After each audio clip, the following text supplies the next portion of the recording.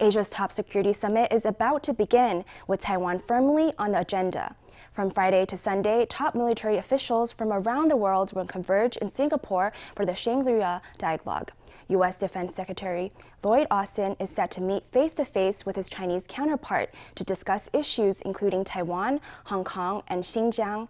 Japanese Defense Minister Kishi Nobuo will also meet with China's Defense Minister.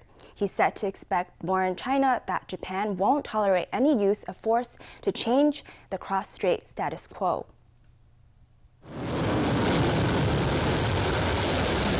A South Korean F-15K fighter jet takes off from a runway, followed by an F-35A and a KF-16. On Tuesday, 20 military aircraft from the U.S. and South Korea engaged in joint exercises over the waters west of the Korean peninsula.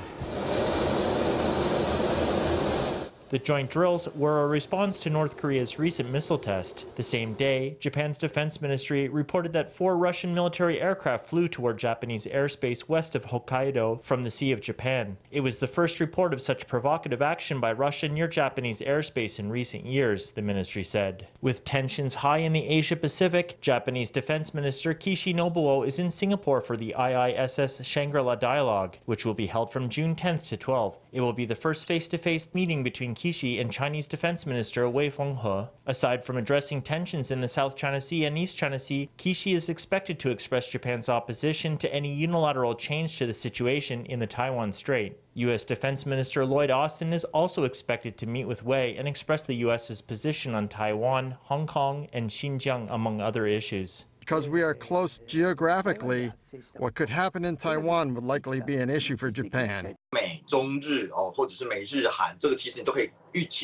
The U.S., China, and South Korea, everyone is very focused on the situation in Northeast Asia in terms of a mechanism for mitigating the risks of a conflict with China in the South China Sea, East China Sea, or Taiwan Strait. I just hope that through bilateral talks, they can convince China to avoid actions that would risk miscalculation. In recent years, Japan has grown increasingly concerned about the situation in the Taiwan Strait. Former Japanese Prime Minister Abe Shinzo said that a problem in the Taiwan Strait would be a problem for Japan, and Japan's Prime Minister said he would not accept any change to the status quo by force. This year, in its official economic policy guidelines, Japan included a footnote on the importance of peace and stability in the Taiwan Strait.